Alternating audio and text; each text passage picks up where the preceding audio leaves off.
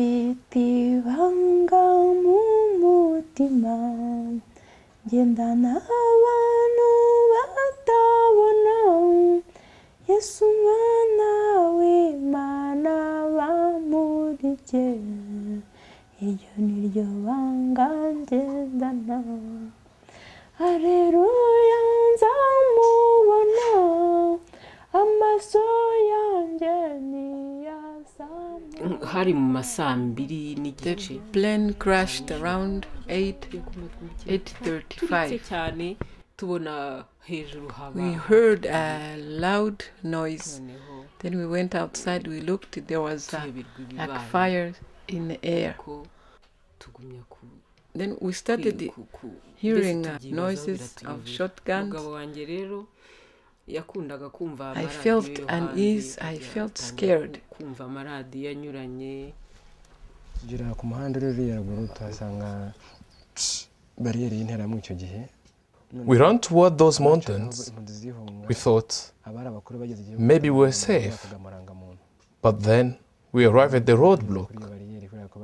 Whenever there was a roadblock, adults who had an identity card were obliged to show it. My parents had taken this and turned them up. But if you didn't have it to show to the people at the roadblock, this showed you were a Tutsi. So right away my parents were taken and killed at that first roadblock.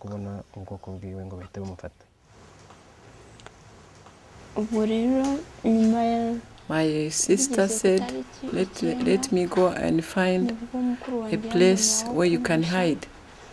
He took me to this young man who lived nearby. At that point, I could say that I was lucky because I had a place to stay. So this young man would come and rape me whenever he felt like it.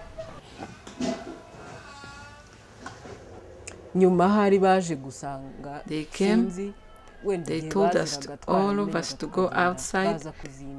Then they said, we want all the men to come out.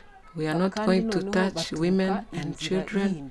So they took all the men out, among others my husband.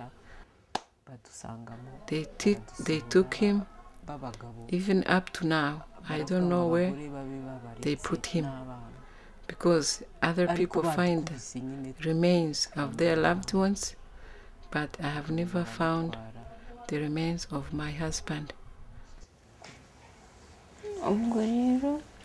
They decided they would open every house which was locked so they can kill anyone who is hiding in the house.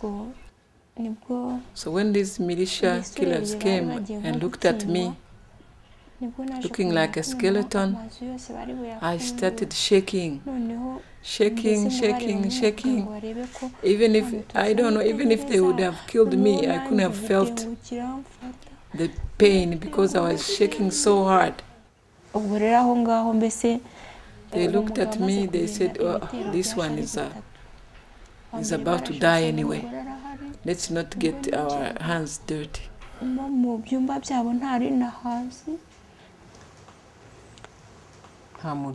Yes, it hurts to remember.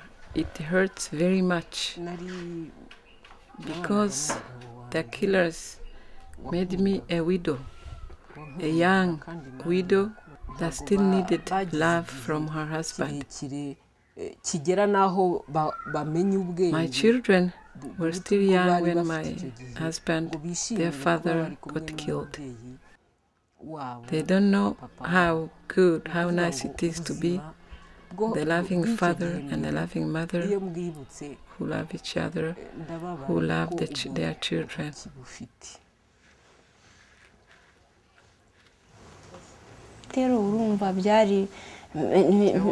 I found out I was pregnant.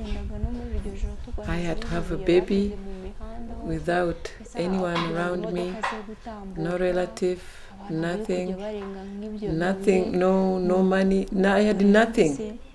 Then I had this baby that I got from the rape. I don't know what I can say now.